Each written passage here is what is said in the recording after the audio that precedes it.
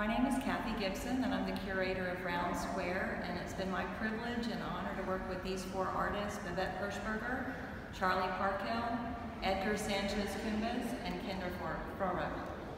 Here we have a piece by Charlie Parkhill. It's called Bridge, and it's obviously little pieces of wood, and it can look sort of like a suspension bridge. I think it has sort of a figurative or animal sort of feeling to it when you put it in certain ways.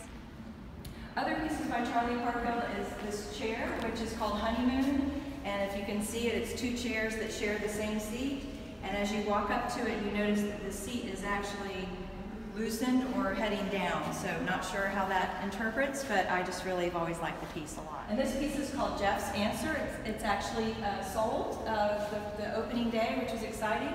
And this is obviously just, I don't know what the title means, Jeff's Answer. Charlie doesn't always explain his titles, and he certainly doesn't have to.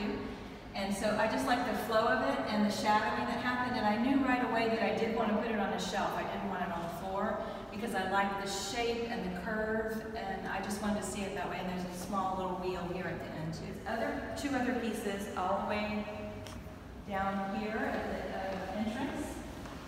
It's called Click Clack, and it's reminded me of, I don't think people have these anymore, but wallets that you would open and brrr, you'd see the family pictures kind of scroll down. And so again, it translated to me as, you know, hard or edged or rectangular, and actually two sets of square shapes. A lot of Charlie's pieces, at least for me, are either masculine or feminine, and I don't mean any assignment that way. It's more just the stereotype of a smooth or an edge, and so sometimes I end up placing his things opposite each other just to have a little more contrast. I really like contrast, but I also really like connection pieces can have together.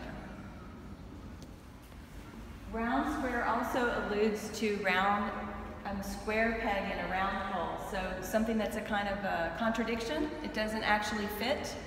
And so a lot of these pieces, if you were to see them individually or you were to meet these artists individually, you wouldn't necessarily put them together.